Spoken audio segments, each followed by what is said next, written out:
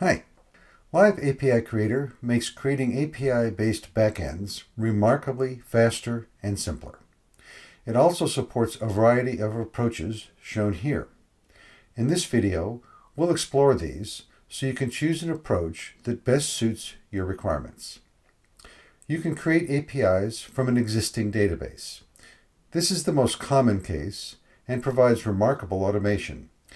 You simply connect and the system creates a default API and UI.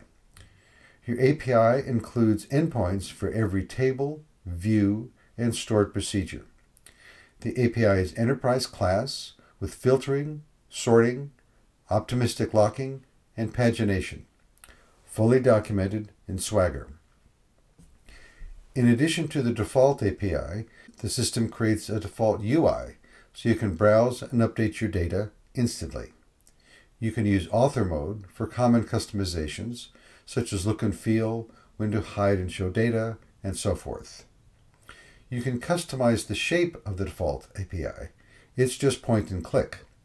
You can define nested resources, filters, and choose alias columns. You can even join multiple databases. You declare the behavior of the API with reactive logic. These rules govern all of these transactions and are remarkably 40 times more concise than procedural code. Extend them with JavaScript, including calls to loadable libraries. Or create your API from your app.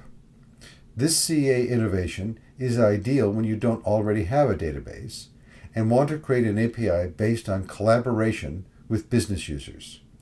You just use your app to create fields, and the system creates the database, the tables, the columns, and the relationships, and the default API. As you can see, there's no database knowledge required. Instead of technology, you operate on business metaphors like master detail and lookup. This empowers business users to create systems that provide enterprise-class performance, extensibility, and connectivity. You can also create APIs starting from a model. This is an API-first approach where you can import a schema definition file. You can create this by hand or convert from a Swagger API definition. Here's a simple schema for products and locations. We import it like this. The system then creates your database, tables, columns, and relationships, a default UI, and a default API automatically. You can create test data with the Data Explorer or use the REST Lab to load JSON data. As described earlier, you can then customize the shape of the API and add reactive logic. Finally, you can start from code. You simply create a new API, name your function, and enter your JavaScript code. No compile, no deploy. The system provides code creation for system services. So, for example, you might create an API to process a webhook and invoke existing APIs. There's even a debugger to keep development moving quickly. Of course, you can create functions for database-oriented APIs. For example, here we give arrays based on named parameters. This will automatically execute any relevant business logic and persist the change. This means your API is not limited to put, post, and delete, but can be customized per your application requirements.